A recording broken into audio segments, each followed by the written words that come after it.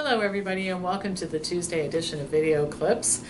Just a couple of announcements. The Diet Lifestyle Intervention course starts tomorrow, and I know that we always say enrollment had to be done by last Friday, but we're the queens and kings of the last minute here. So if you decided that you wanted to take that course, which is a wonderful 15 class series that you can get CMEs if you're a doctor, CEs if you're a nurse or dietitian, and it is packed with information. You can also take it if you're a consumer. Anyway, starts tomorrow night and you still can sign up. The other thing is next week starts the Food Over Medicine coaching program. We're going to have our first live class.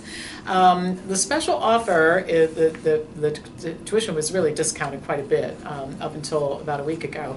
We don't have that anymore, but it still is not up to full price yet, and there's time to get enrolled in order to participate in the class next week. And my goal, this is a pet project of mine right now, is to turn this Food Over Medicine coaching program into a big extension of Wellness Form Health, where we help you develop your business in the area that you're in and that sort of thing. So this is something I'm going to be dedicating a lot of time to. And then feel free to keep these calls coming about careers, whether it's the Food Over Medicine coaching program or anything else that you have on your mind that you'd like to talk about career-wise. And also free membership, a way to try things out. We get emails every day from you guys wanting to become free members. It's a limited amount of information, but an opportunity for you to get a little bit of a sample of what we do here. So feel free to take advantage of that. My email address is pampopper@msn.com. I will get back to you, I promise. All right, a couple of interesting topics for today. Heart disease is still the leading cause of death in the United States, killing about 610,000 people a year and accounting for 1 in 4 deaths. That's bad news, no question. The good news is that coronary artery disease is one of the most preventable, but just as important, one of the most reversible conditions of all of the chronic diseases that you can develop. Some of you are familiar through Forks Over Knives and other documentaries with Caldwell Esselstyn at the Cleveland Clinic, who has an amazing 31-year, I believe now, track record in keeping even patients who have advanced disease and have literally been given up on by their expert cardiologists, keeping them alive for decades past their due date. So, and all of this is just with dietary intervention following a low-fat plant-based diet. I thought what might be helpful is to tell you what is the mechanism of action that causes the diet to make people, as Dr. Esselstyn says, heart attack proof.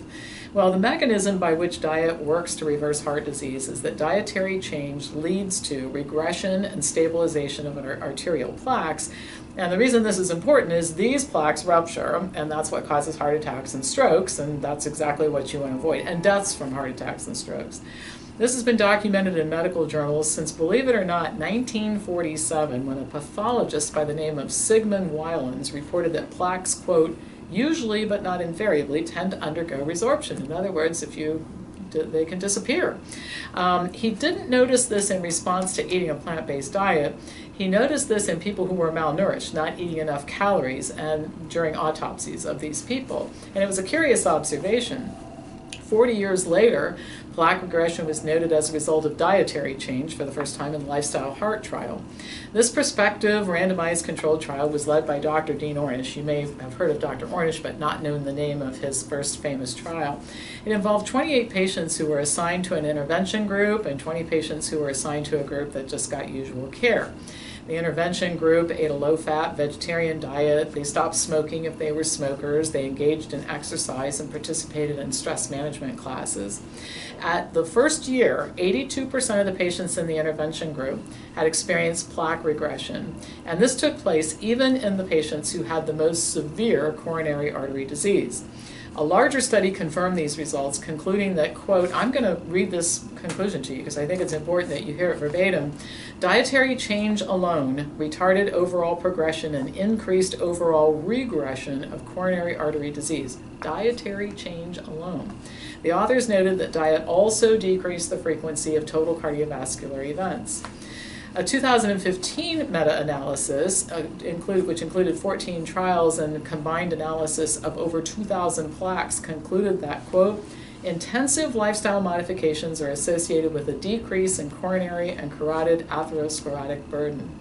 So the bottom line is that if you've eaten a diet that's really high in animal fat and protein, and you've eaten a lot of junk food, and you haven't taken care of yourself, and you have coronary artery disease, all is not lost. This is why these studies document the experience that Dr. Esselstyn has had with his very, very severely ill patients, which is that you can make yourself heart attack proof by being willing to adopt a very low-fat, plant-based diet, because the plaque in your artery, which all those plaques are very high risk, one of them ruptures, you end up with a heart attack or stroke, those can be stabilized, and they even begin to regress when you adopt the right diet.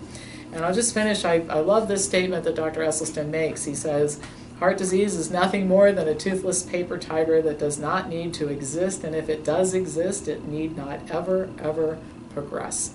And what a great simple line that says so much, and that can pertain to you too. All right.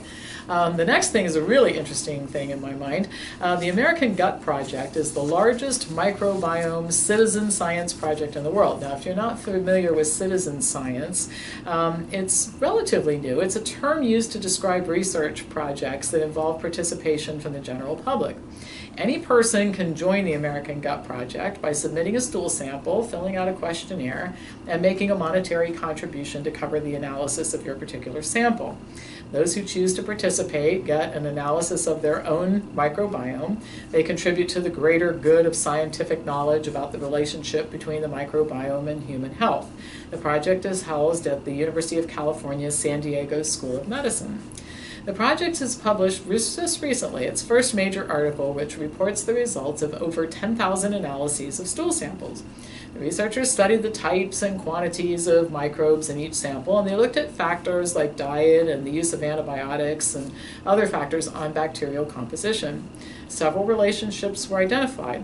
One was that the greater the diversity of plants in the diet, the more diverse the microbes in the gut. The number of different plants eaten was more important than identification with a particular diet type, such as vegan or vegetarian, in determining microbial diversity. Eating a variety of plants also led to greater production of an entire repertoire of beneficial molecules that are produced by your beneficial bacteria, like short-chain fatty acids. And the researchers said that when you eat a variety of plants, you're talking about a variety of different fibers and resistant starches in the diet. Eating a plant-based diet was also associated with a reduction in antibiotic resistance genes, and the effect was dose-dependent. Eating 30 types of plants per week resulted in significantly fewer antibiotic resistance genes as compared to eating 10 or fewer different plants every week. Due to the large number of samples that the researchers have had access to, several comparisons were possible, including comparing these analysis of the samples of people who took antibiotics the week before they submitted their sample versus those who said and reported that they had not taken antibiotics in a year or longer. Those who had recently taken antibiotics had less bacterial diversity, but also more diversity of other molecules in the microbiome that don't normally reside there. In other words, beneficial bacteria decrease, and metabolites that are not normally found in the gut increase in response to taking antibiotics, and the effect is greater in people who recently took antibiotics than people who hadn't taken them for a good long while. Also, and I thought this was very interesting, many subjects who reported not taking antibiotics any time in the recent past had evidence of antibiotics in their microbiomes anyway. And you know why this was? Because they were eating animals that had been given antibiotics on livestock farms. Antibiotics fed to animals that are consumed for food do end up in humans, where they alter the gut bacteria and have a potentially negative influence on health. So the bottom line is that many people will say, oh, I haven't taken antibiotics. Well, if you're eating conventionally grown livestock, chickens or beef and that sort of thing, or fish that's farmed, you are most certainly taking in antibiotics almost with every meal that you consume these things. Now, there's a sister program called the British Gut Project, which allowed researchers to compare samples between residents of the United Kingdom and residents of the United States. Those living in the UK generally had more microbial diversity than those living in the United States.